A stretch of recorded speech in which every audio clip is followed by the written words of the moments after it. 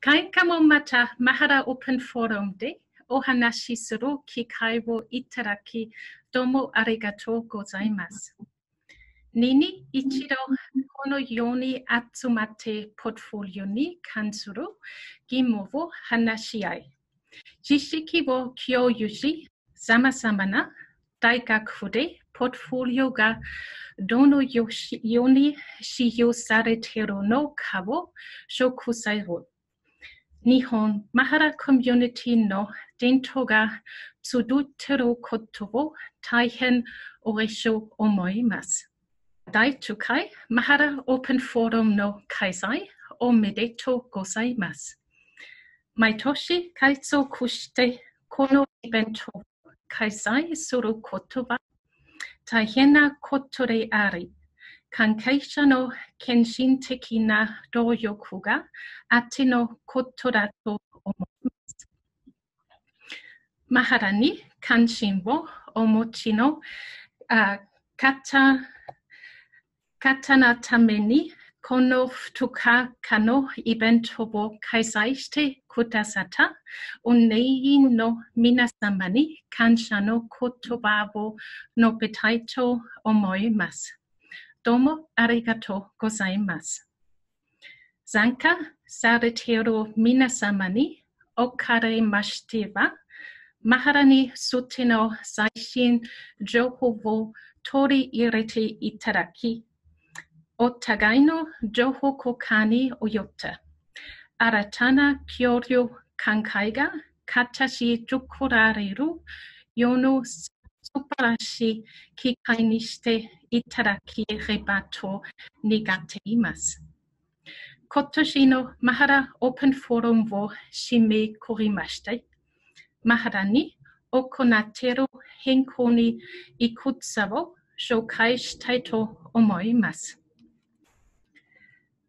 And you have been celebrating the 10th conference of Mahara Open Forum, and the community is celebrating the 13th anniversary of Mahara this year.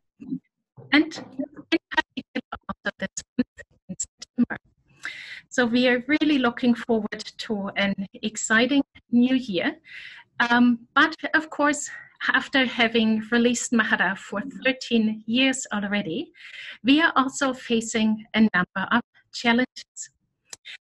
And those challenges are to stay modern in today's world and to always make updates in order to suit the way how people are using internet science these days.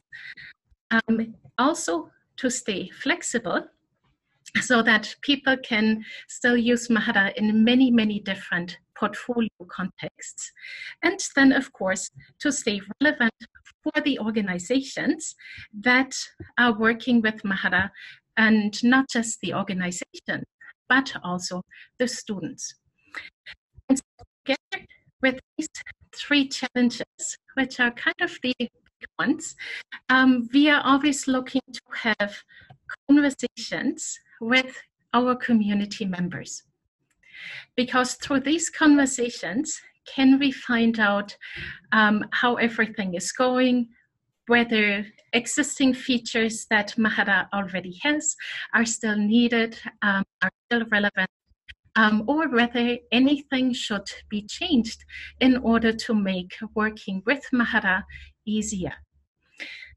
Therefore, events like Mahara Open Forum are really important in the Mahara community because they allow everybody to share their ideas, get together, and exchange also of what you're doing with Mahara, and in many ways also come up with new ideas and new projects and then implement those, not just in Japan, but also in other areas of the world.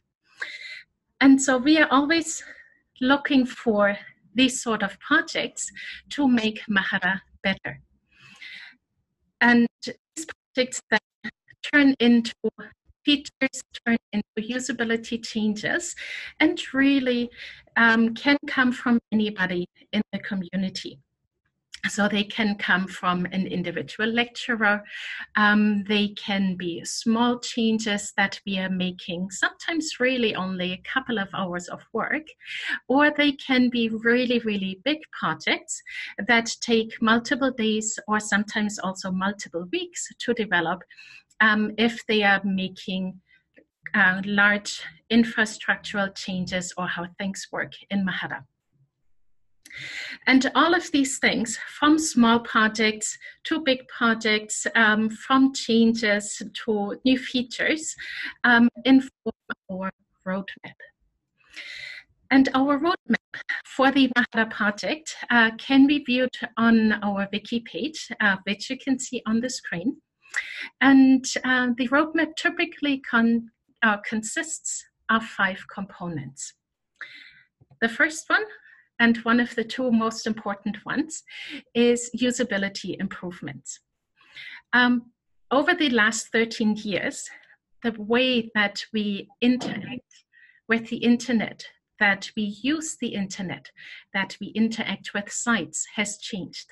And so we are always looking for ways to keep Mahara modern and make it possible for people to not really need to know so much upfront knowledge to use Mahara.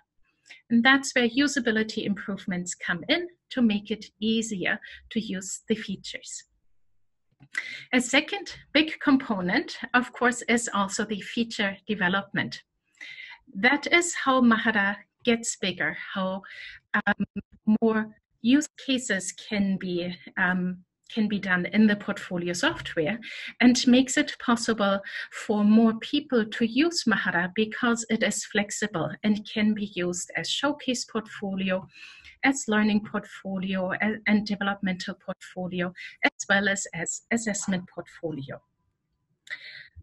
We, of course, also have technology updates that we need to consider for our roadmap because third-party libraries change, security updates need to be made, and we need to stick with the times. So for Mahara 1904, for example, we upgraded to Bootstrap 4. That was necessary to stay up to date with that, with our CSS and HTML framework, and to make use of the new features implemented in there. And the last item on the roadmap that concerns the Mahara software is the issue resolution. Bug fixing is also our daily bread and can't be forgotten. And all these 4 things make up the roadmap for the software. However, there is also the community infrastructure that we need to be aware of in the Mahara project and need to keep up to date. So that is the user manual, the wiki, our automation test server, and numerous other support infrastructure that helps us run the Mahara project. And in order to keep everything running smoothly, that is part of our roadmap as well for each release of Mahara. Now, of course, that is quite a big roadmap, and technology updates as well as community infrastructure may not interest you much if you are more on the lecture side of using Mahara.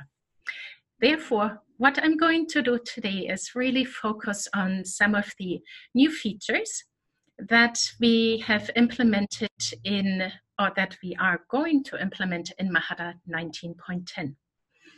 And I'm kind of saying have already implemented because some of them are already merged into the Mahara code base, while others are still getting their final polishes being done.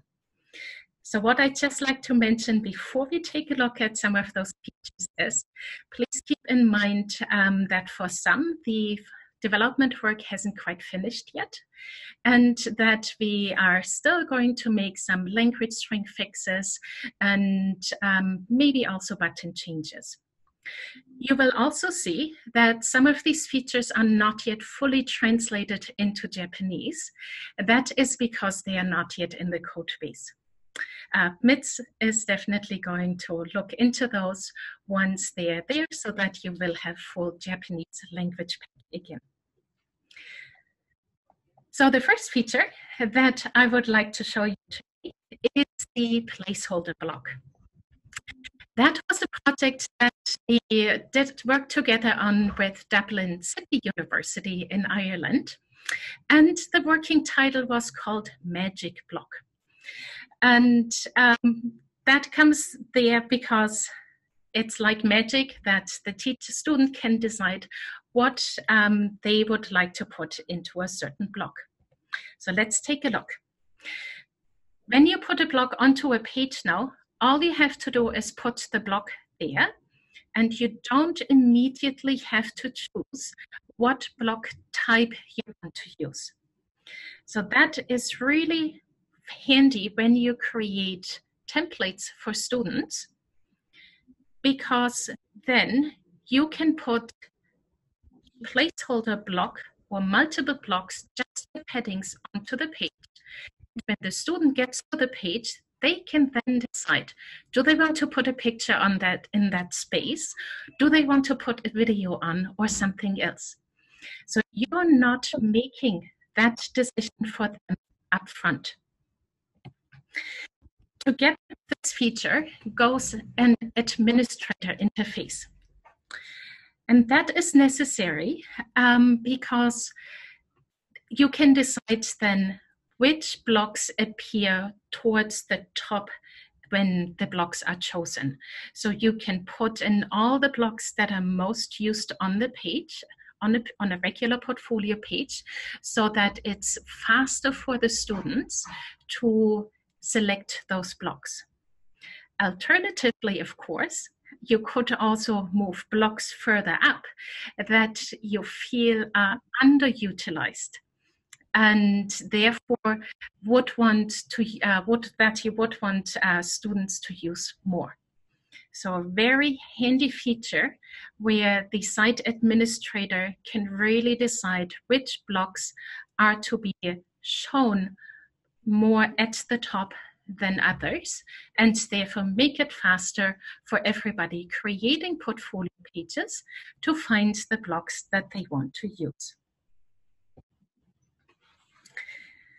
Another feature that we are looking at for improving how to edit portfolio pages is the more flexible layout. So when we are looking at the current layout, how you set up a layout in Mahara, you have to go into the settings page and then select one of the pre-made layouts, or you can create your own. But it's very restricted because you can't really decide much on the size of the columns, and then you are restricted to that layout that you built. And if you want to change it, you need to go all the way back into this page and then make changes and move your blocks around. Not so in the new layout. In the new way of choosing the layout in Mahara, you can do that directly from the edit screen. So that you can place the block onto the page and then decide how wide or small it shall be, and also where it shall sit on the page. That removes one extra click from the way of creating a page layout and allows you more to work with that and make changes much faster. Now, here that you don't need to use your mouse for that feature. However, we are also building an accessible feature that can be used by everybody who is with the computer or can only use their keyboard. People will always be able to use templates no matter where the blocks are. But when they're creating their own pages, it will be a bit simpler so that it is easier for them to handle. A third element that makes editing and viewing a portfolio page easier is our improved heading area. If you've already worked with Mahara 1904, you will have seen that there is now more space in the header, so that there is a background color, which is decided by the theme, and that all the buttons moved to the right-hand side. And this is really important to let the content shine more, and was the first step towards what we are putting into Mahara 19.10. Because now you will be able to change that color behind that page heading by creating a skin and only changing the header color. You can also upload an image, and we will provide the dimensions for that, because right now you won't be able to crop it on Mahara. You will only be able to place it there. And then when you put your skin onto the page, like in the normal way in the page settings, and view that page, then it will have the color that you selected. So you can personalize your portfolio page more, not even needing to go to the effort of creating an entire skin with background and all that, but simply by choosing a different header background. And because you created a skin, you can very easily reuse that on other pages.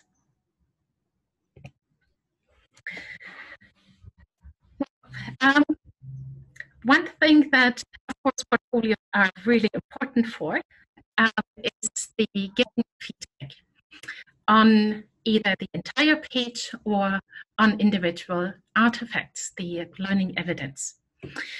And that has always been fairly easy because we have that functionality built in. However, what we're changing from 19.10 is that the comments and details page slides out immediately on the page so that you're not needing to navigate away. In the past, you always had to click the details link and then were taken to a new page and needed to go back. Now you can simply click the artifact or the comments and details area and then add your comment. Or in the case of images, for example, or journal entries, click the title or the image itself and place your comment on the page. So that is the first step towards making it nicer to view a page, but yet still being able to make comments on every artifact. So in the past, when we talked to people, many said that Mahara is very blocky, so that it kind of interrupts the flow of information and doesn't look like a website where you just have text and then image and then more text and more images, but that we always had it interrupted by these add comments and details buttons right below the artifacts. Now in 19.10, we are changing that. We are implementing this details view, which can also be used very well for assessment, which then puts a bar at the top of the artifact that can have details, so that these elements can still be easily accessed, even if they are not images or journal entries. And they also show how many comments there are, making it easier for an assessor of a portfolio, for example, to see immediately whether any of the artifacts have already received comments or whether there are still some needed, without representing that information directly on the page. Therefore, making it, as you can see here, cleaner to view the page because it is rid of all those metadata details. These were kind of the big changes that we are making for 19.10 in regards to creating, editing, and interacting with a portfolio page. Now, there are a few more features that are going to be implemented in other areas of Mahara. And one that I would like to show you is the one that deals with plans by the University of Bremen in Germany. Our plans are kind of like to-do lists. And what the University of Bremen has done is expanded so that you can also use these plans for assignments and task creation. So a lecturer here can set up a template plan that can include tasks that students can select and then fulfill. So they can set up these tasks and also associate portfolios with them. And then this lecturer can go into a group that they created for one of their classes and choose that plan template, and it will be copied into that group automatically, making it possible for the students then who are members in that group to select the tasks that they would like to fulfill. They don't have to choose all of them. You can just choose some of them. And when a student now goes into their own portfolio area, they have the portfolios associated with those tasks directly in their account without needing to copy them manually. They also have all the tasks that they are going to work on in their portfolio themselves. That is a really, really cool feature because it makes it easier to copy plans and work with them and give tasks to students. Another feature that you will be able to look forward to, it is still in development, so we hope to get it done before the release of 1910, is the page access moderation. That will allow teachers to review the portfolio of a student before it is being made public, so that they can check that there's no copyright infringement before the entire internet can see a portfolio. This is in particular good for younger students to ensure that not shared accidentally, that shouldn't be shared with everybody. And that feature is being developed for the State Institute of Development in the state of Baden-Württemberg in Germany by Synergy Learning and POFSOT. In Wellington, we are working also on some very technical change, namely the removal of database triggers.